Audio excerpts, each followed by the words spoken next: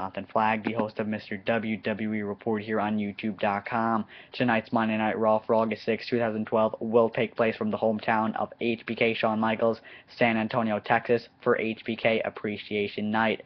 Also advertised is Triple H and Brock Lesnar. There's no confirmation on yet what the festivities will be. No matches have been advertised for tonight's show, but John Cena vs. Big Show is advertised locally.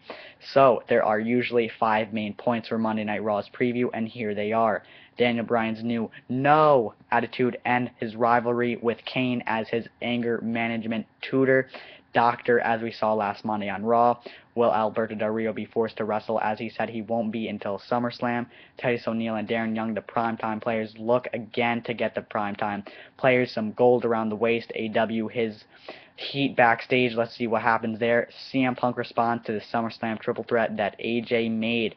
So what will go on in Monday Night Raw? And Randy Orton is back in action. The Viper, who defeated Heath Slater on Monday Night Raw and went up against Alberto Del Rio and delivered an RKO on Friday.